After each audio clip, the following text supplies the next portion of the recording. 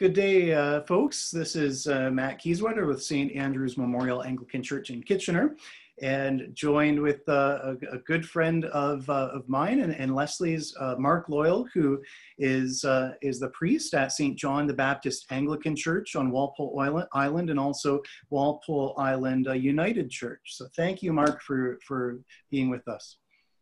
Thank you, Matt. It's great to see you. And we are good friends. The people out there, I've known Matt for quite a few years before he was ordained, and got to know him and Leslie. And so I'm honored to be his friend and honored to be here with him today and with you for this service. Well, thank you. And it was probably around a year ago exactly that you joined us in our parish and deanery for a dinner and conversation as well. So we're kind of, maybe we've always done it this way. Yeah. This time of year, we always get together. Yes, yeah, that's good. Well, I've just got a handful of questions that to bounce off of you and to get your perspective and wisdom. And how about as we transition into the questions, I'll open us up with a little prayer here. Sure. Yeah. Yeah. Let's pray. Lord Jesus Christ, you said to your apostles, "Peace I give to you, my own peace I leave with you. Regard not our sins, dear Lord, but the faith of your church, and give to us and give to this world the peace and unity of that heavenly city where with the Father and the Holy Spirit you live and reign, now and forever. Amen." Amen. So Mark, one of the readings for today comes from the prologue of the Gospel of John, about the Word, the Logos.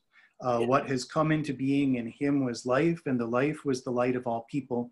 The light shines in the darkness, and the darkness did not overcome it. I'm curious, why is this a fitting gospel for National Indigenous Day of Prayer? In my opinion, Matt, I think what I don't want to compare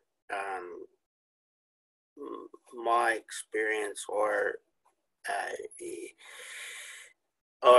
that of Indigenous people to Christ, to say that we're like Christ, but that darkness overcame.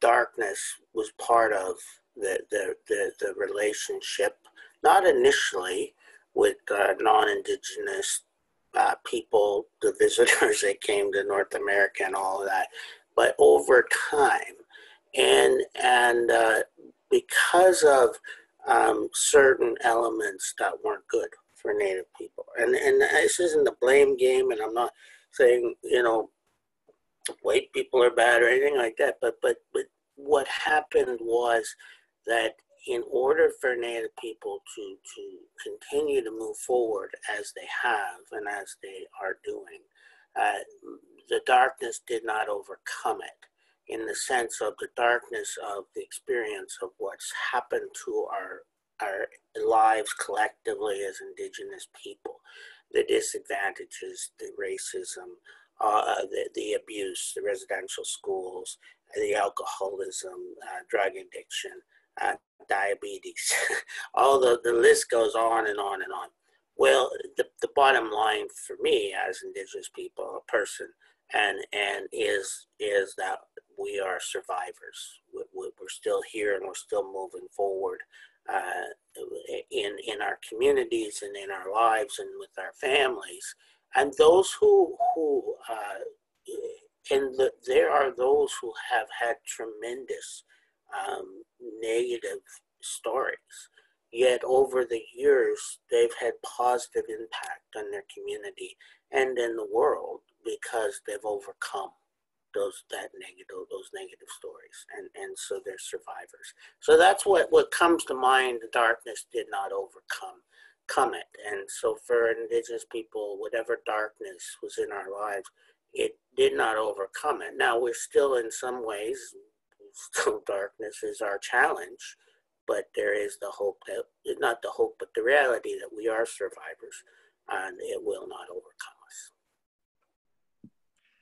Now, from that powerful scripture, I think it's just one of the most powerful pieces of the gospel, to the collect of the day for this observance that talks about being rooted and grounded in God's covenant love. So from that amazing passage of scripture to that very concept of covenant is so prominent in scripture.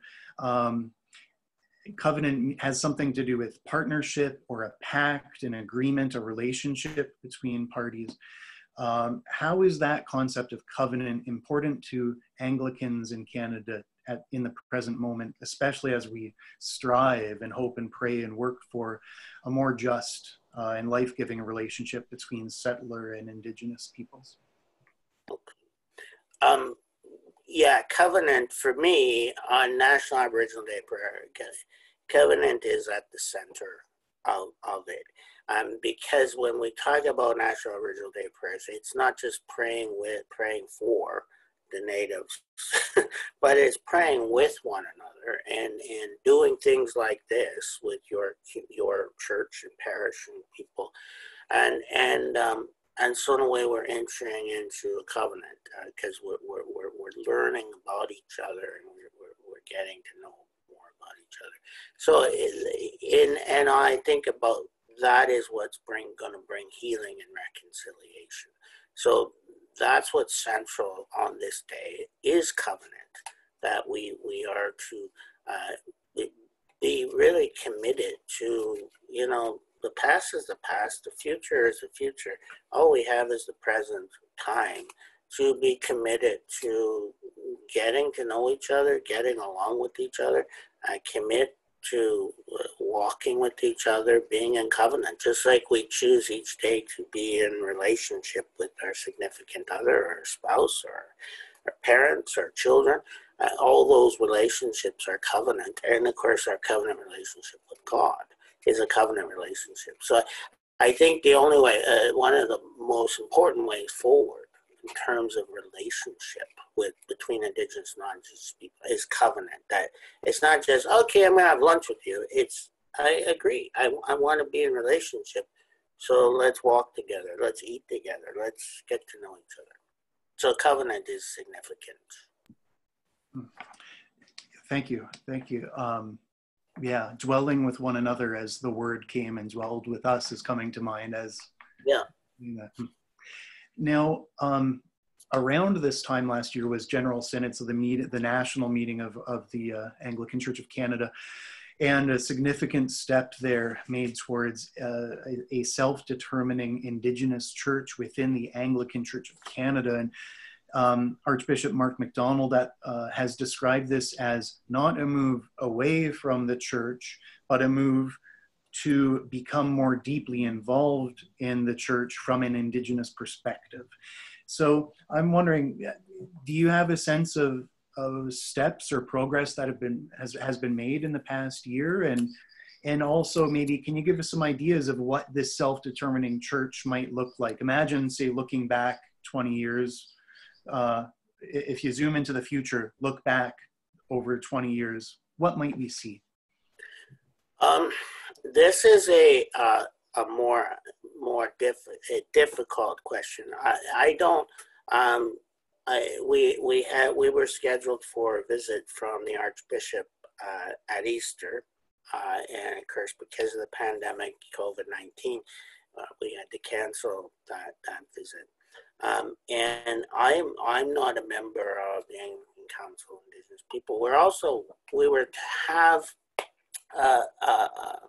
what's called a sacred circle, which is a gathering of Native Anglicans from every diocese representing their parishes and their communities and their diocese, and they come together. We're supposed to be in Aurelia in June at this time, actually. And it's there that we kind of would have had a sense of where things have been from the last year after Mark MacDonald was made an archbishop.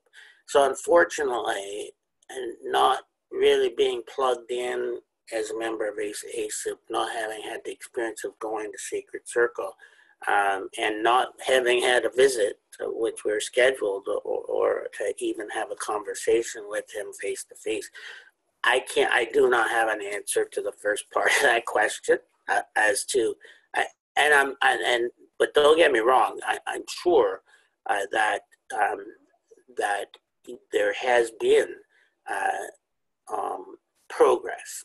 I think the significant progress in that whole process. What's important is that Mark is recognized as an equal among the archbishops. That he has not just because he's not a diocesan bishop.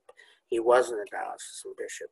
He could have been. He wasn't an honorary bishop, but he didn't have a jurisdiction or power, and he still in a way doesn't. But he does have as archbishop now. He's equal to the primate, and again, it's giving Indigenous people equality, which leads to freedom, personal freedom, and communal freedom. And so saying, yes, the Indigenous people of our church are that important that they should have their own archbishop, equal to the primate of Canada, who is just as important.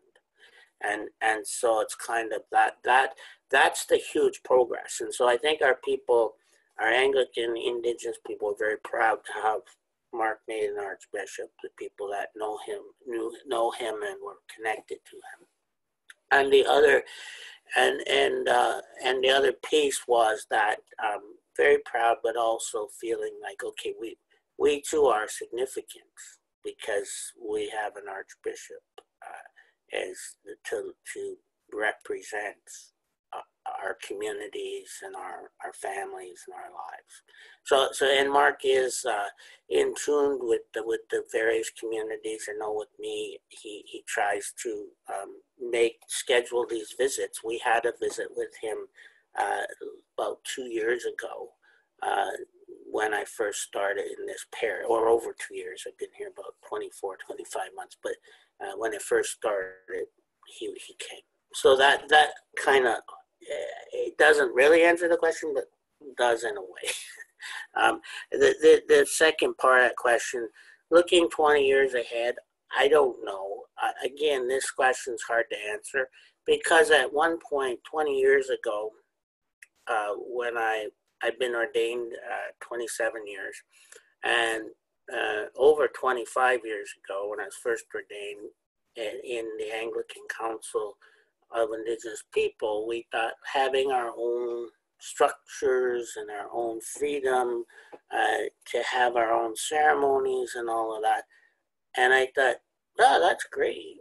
But then you run into the dynamic of in various communities, and I've been in both native and non-native several parishes over my 27 years, that there are a lot of native people that wouldn't want that ceremony. So it's not just a matter of say, okay, we're Indigenous now we're going to, burn sweet grass and pray with our eagle feather. I think it's more complicated. What I would like to see, the change in the 20 years from now, is that the church is a significant agent to their communities, that they're bringing change in terms of the great challenges that we face, like the lost youth, homelessness, the drug problem, drug addiction, and the list goes on. Lonely elders, things that which we struggle to do now, but we want to do. But it's kind of like it's so difficult to engage. So I hope that my vision for 20 years is that the church, it doesn't fade away, but that it's so plugged into the needs of the community that it's a positive agent of change of heart, change of lives, change of attitude for the Native community. Thank you. Now, the next thing, I'll preface it with personal story came to mind is about around 20 years ago when I was doing my undergrad at Waterloo. I took a course from St. Jerome's College. It was called Evil, and I said, "Oh, I have to take that." I thought we were maybe going to study like heavy metal album covers that I had seen in my youth, and like, oh, what does this Motley Crue or Slayer cover say? But no, it wasn't that at all. It was not that in the least. What it was mostly about institutional and systemic evil or sin. So we talked about the Holocaust, racism, but also responses to that, like liberation theology. So it was an introduction to worlds. And so that concept of systemic sin or systemic injustice, institutional sin, is in the news more than ever. I'm finding right now with horrible murders and tragedies that we've seen and on our news screens. There's a litany for healing and restoration that Rupert's Land wrote a few years ago. It talks about unjust legal, educational, health, and social structures that exist. Prayers for change of those things. So what are some of the systemic injustices that are frequently faced by Indigenous folks today?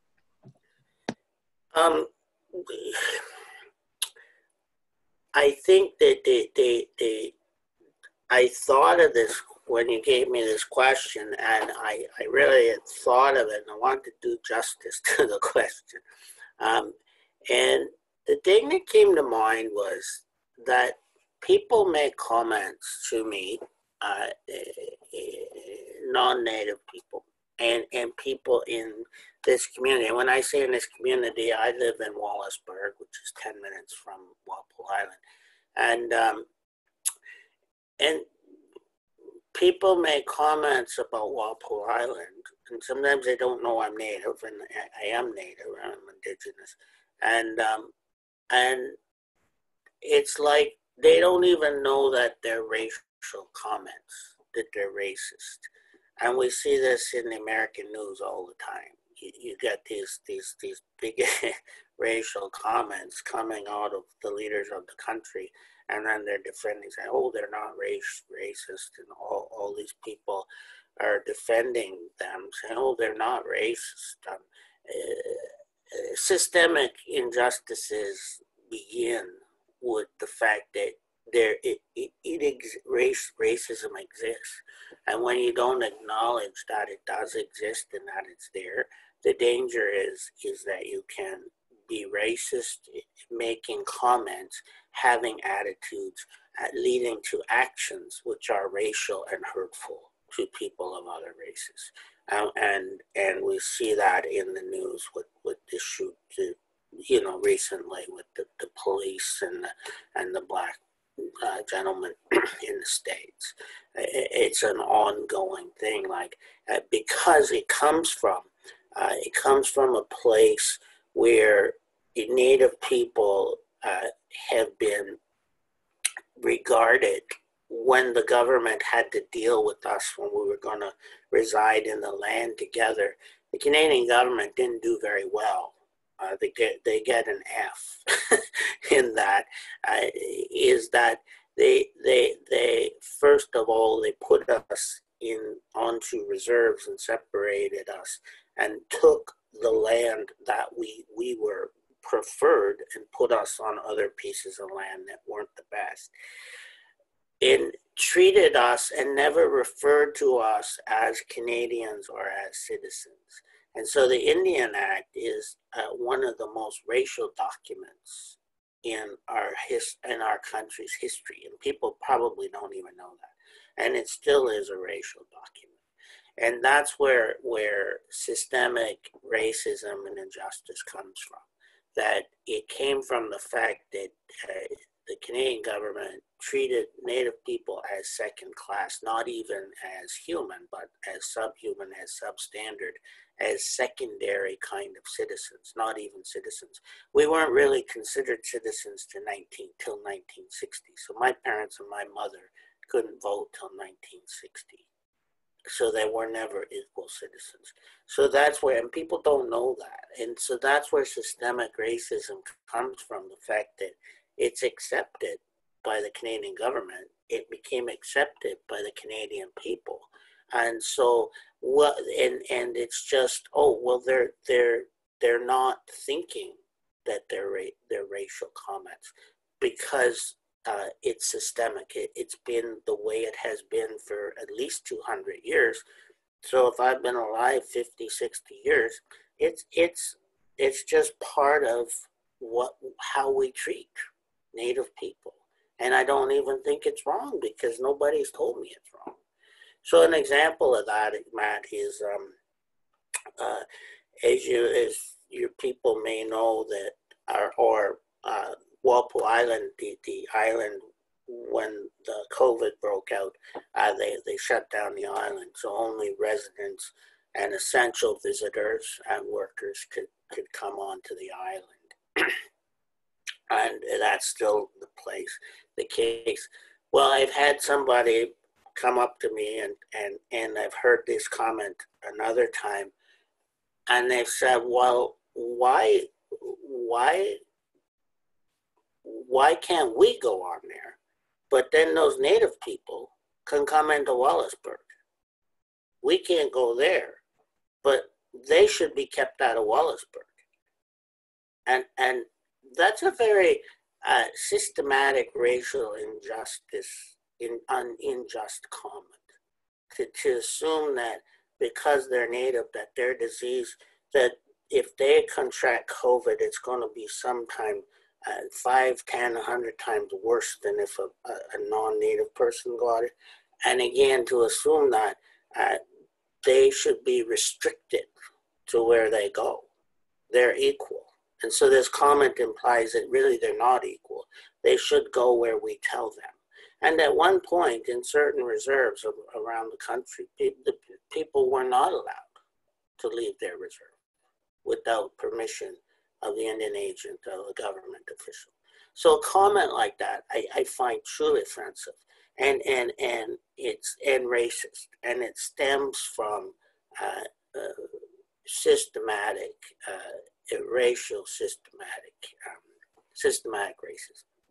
Sorry. So that's the answer to that question. Well, thank you. Now, as we're in this moment where people are increasingly aware of these things, and these things are not new. I mean, you're pointing that they're just, it's like par for the course of decades and hundreds of years. But for whatever reason, it seems like these things are having an impact that something is sticking, and there's such an outcry for change and lasting change and significant change, like to the fabric of society and how we dwell with one another. So I'm finding online, like a lot of people are asking for reading lists, who are the authors, what are the books, so we can be educated. People are protesting and marching, signing petitions. And so there's this response and this like, okay, what can I do? What can we do? Or what's, if there's one thing we can do, what is that? So, I mean, I guess I'm asking you, for those that are watching this video, if they have that question, what is one concrete thing I can do? Or what are some things I can do? Can you share some? At the core of it, Matt, is worldview. In order for true cultures to get along, we have to understand each other's worldview. So I have a worldview which is circular, which uses animals, which is very observatory, which relates to Mother Earth, which is important to the past and ancestors, history, that kind of thing. And that's not different. That's not to say other cultures don't have those pieces as well. But I think it's kind of like, where are you coming from? If I want to understand you, then I want to know, or if I want to be on relationship with you or with anyone. It's like, or if I say something or someone says to me, well, where are you coming from?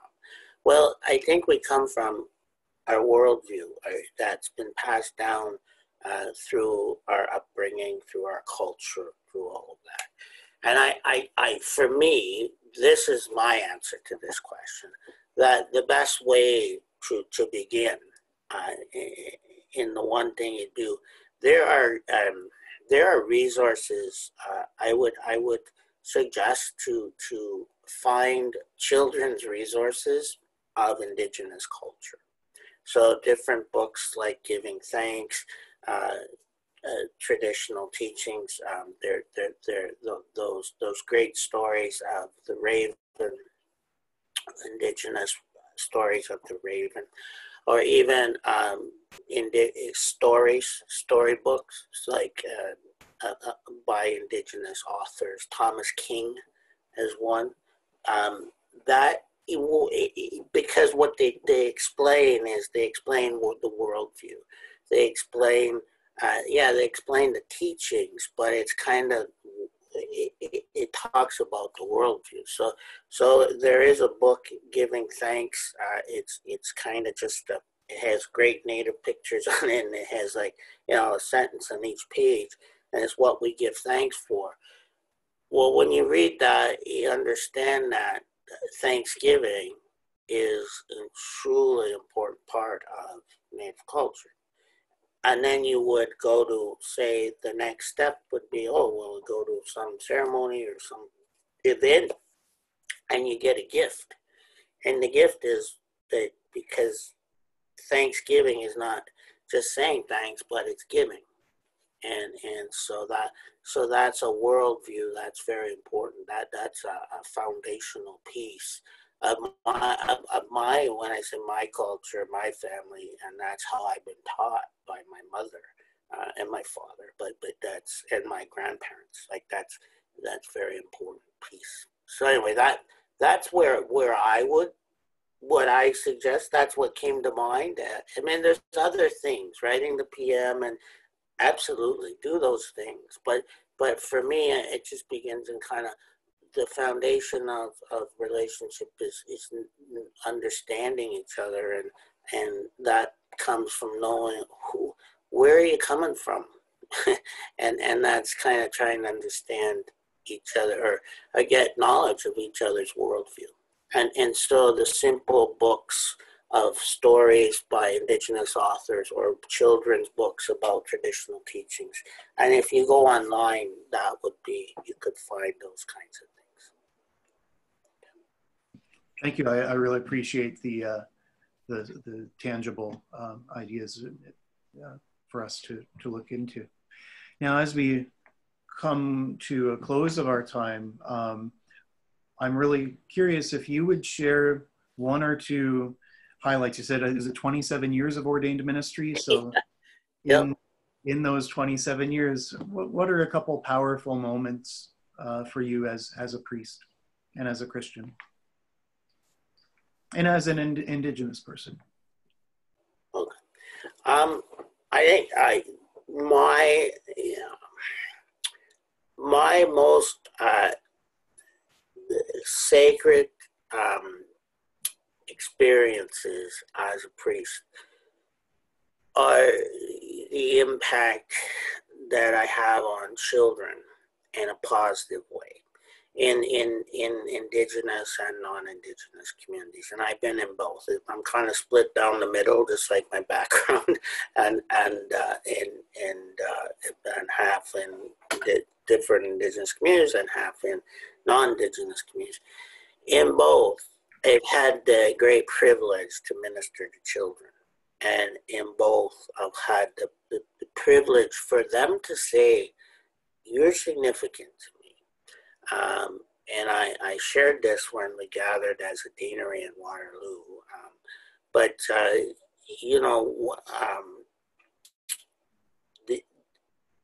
And it was 2 Easters ago, I think, here, or last Easter. And I did a children's story, a puppet with the puppet. And I have a wolf, and I have a bear, and I have a tiger. And anyway, and when I did my puppet, we don't get a lot of children in the congregation, but this one girl, Kita, I actually baptized Kita when she was 5. Well, Kita is now 8, and she's doing just fine. She lives with her great-grandmother, who's in her 80s, and they're doing just great. And they're very special because I was part of that beginning. Well, she's been in a church before she was 5, but I was kind of always in that I was able to baptize her. And I said to her once, I said, or she came into my office, there was some event going on, and she said, "Oh, hi, do you remember me? You baptized me." And I said, "Yeah, I do. Do you remember your baptism?" She said, "I remember my baptism every night when I pray." And but she said, "But sometimes I forget to pray." And I said, "That's okay. I do too sometimes." And so Kita has held a very special place, as all of them, all the little impacts, because really that little piece, I think children have the key to faith. They know God. They just innately, we all as children did. And when we kind of come of age, we lose our innocence, and we unfortunately lose that. So faith, our Christianity is a way back to that kind of sacredness of knowing God.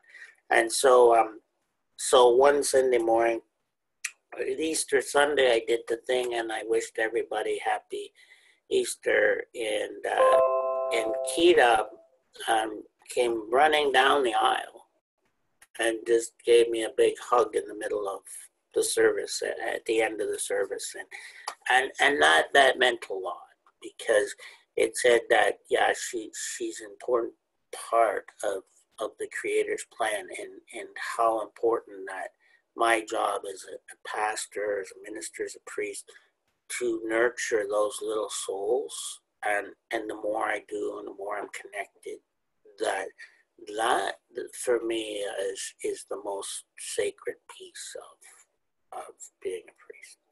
And I'll just the other one is, and I was just talking to you, Matt, about this before we went recorded, but about now, and with the COVID-19, I haven't been on.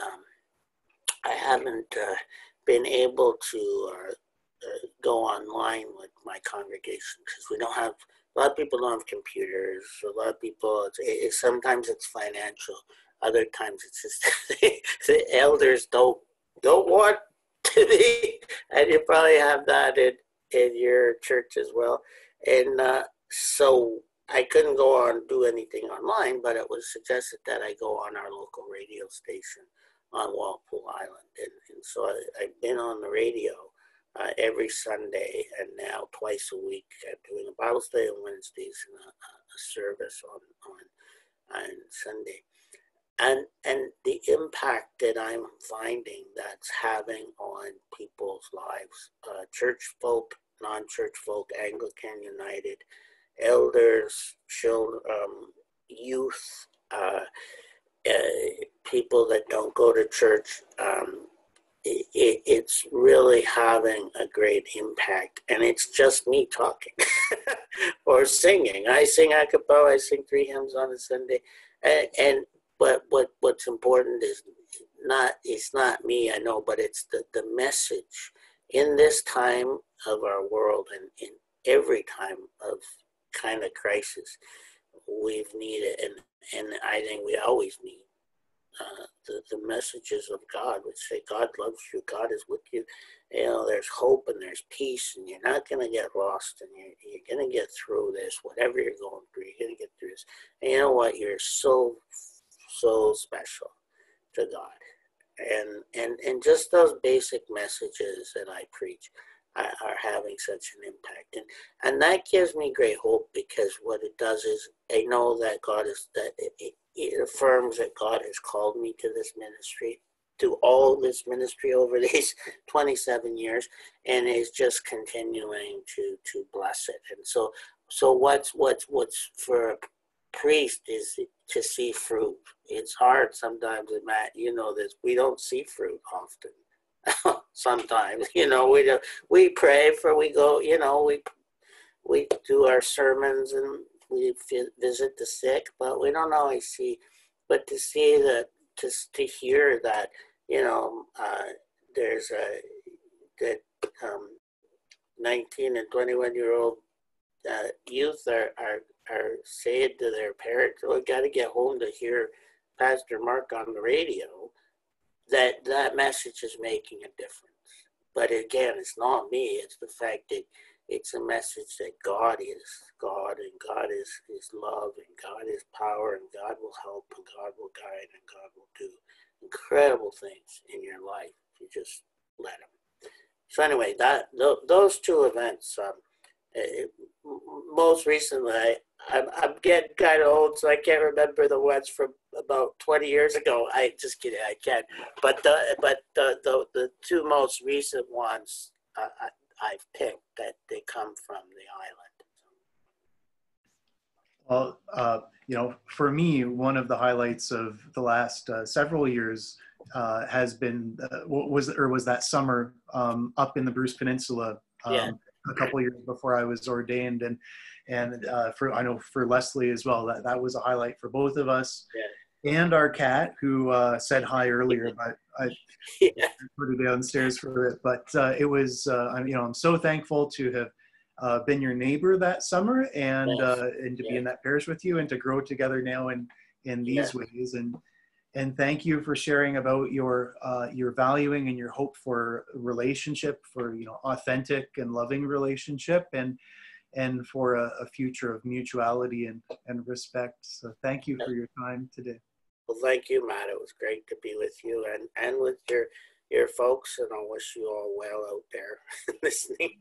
Well, thank you, and same to you and to the churches that you serve. And now, I don't know if you want to sing a song or say a prayer, but you want to close us out with something. Sure. I'll close with this prayer. It's a collect, the covenant in 94. The Indigenous Anglicans met together, representatives of congregations of Indigenous Anglicans across the country, met together in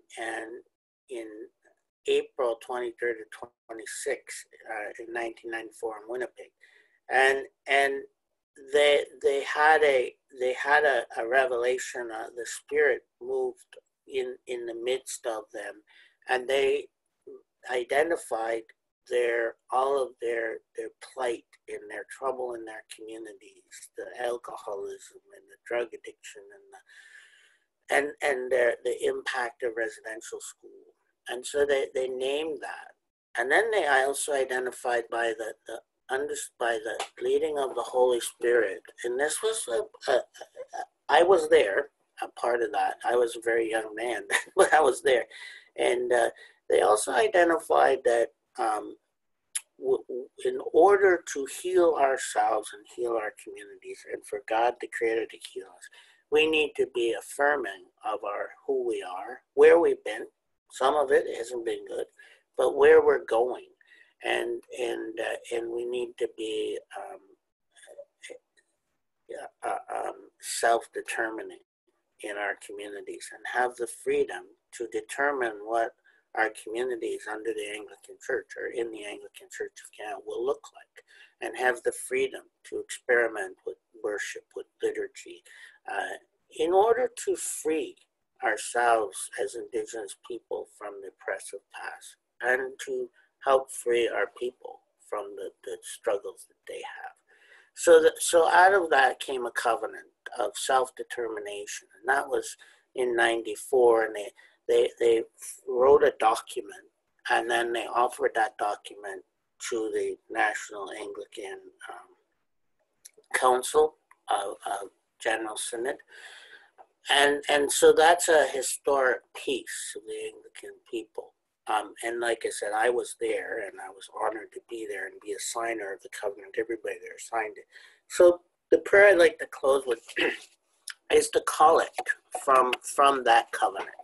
And it just defines us, that, like Matt had asked the question about about covenant, what the significance of covenant is in Indigenous, non-Indigenous relations. So I thought it's important to close this with the covenant prayer. Okay, let's pray.